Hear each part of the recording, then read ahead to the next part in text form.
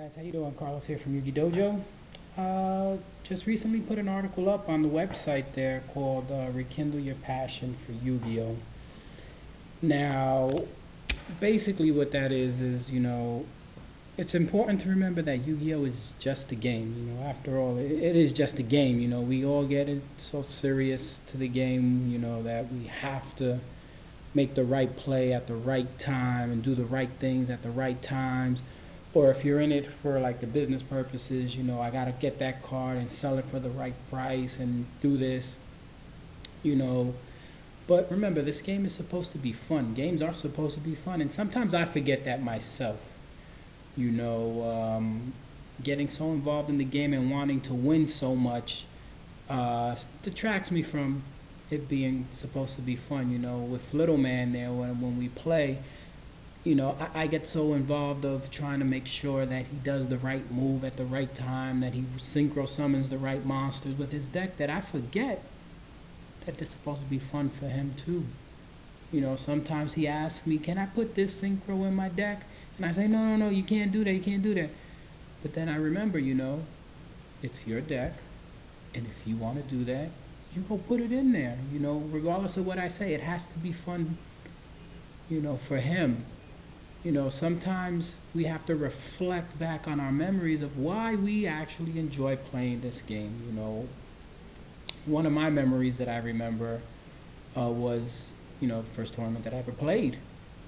I was a newbie at the locals there, and had a Gemini deck which consisted of the Warrior Strike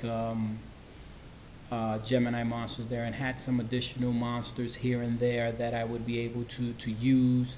But it mainly dealt with, me getting supervised from the field to the graveyard to bring out that 2800. I forgot Gear Frame, I think his name is, to bring him out and basically have the 1900, 17 and 1900 beaters on the field there. Now, I didn't have any type of, what we call staple cards like Bottomless Trap, Hole, Mirror Force, Torrential Tribute, Solemn Warnings, stuff like that, because was new. I wasn't planning to spend that much money in the game, and I actually really got into the game because of Little Man. He wanted to learn how to play the game, so I had to learn how to play it in order to show him. So I went to the locals there, and I started playing the deck, and to my surprise, I was actually doing quite well with the deck. That I was able to top 8 at my tournament with that there. Now I was really surprised because I really didn't know the rules, the timing rules, priority, all this other stuff that I know today, and I actually topped.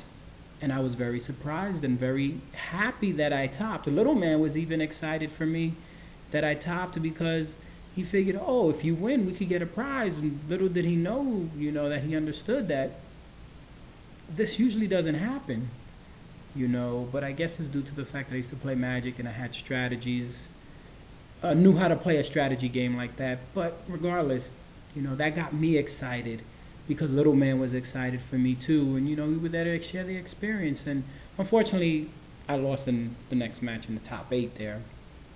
But, that's one of the memories that I always remember. And when I start getting, when life starts throwing stuff at me and, I start losing the passion for the game, I always remember that memory, and it brings me back into focus and re-energizes my passion into playing the game, and I recommend that you guys do the same thing. Sit down whenever, you maybe going to college and the studies and everything got you down, or, you're probably a little bit older like myself, and work got you down, life itself brings you a lot of things and puts you down, and you start losing the passion for the game.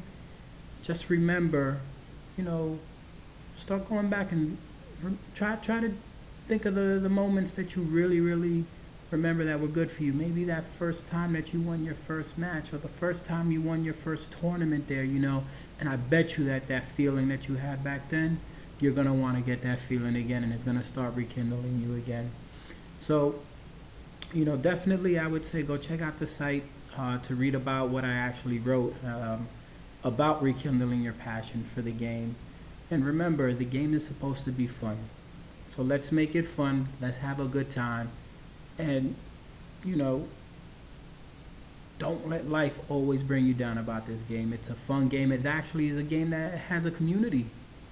You know, I've met many people through this game that I probably would have never met before, or even talked to people online that I've never would have ever spoken to online.